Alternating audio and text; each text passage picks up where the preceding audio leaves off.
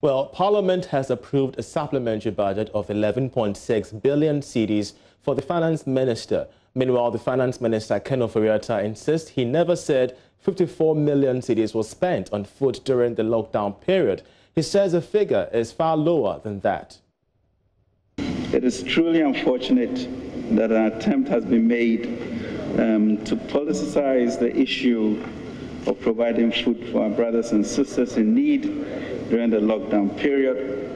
It is also unfortunate that the impression has been created that the total amount of 54 million Ghana cedis was used for only hot meals over these 3 weeks of a lockdown period.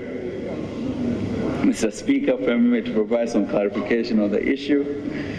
We estimated we would need an amount of approximately 40 million to provide hot meals to the vulnerable at 5 cedis a pack during the lockdown period. However, out of this estimated amount, we spent some 12 million on hot meals, including the cost of distribution.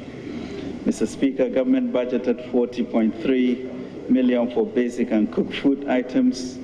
We spent 42.2 million.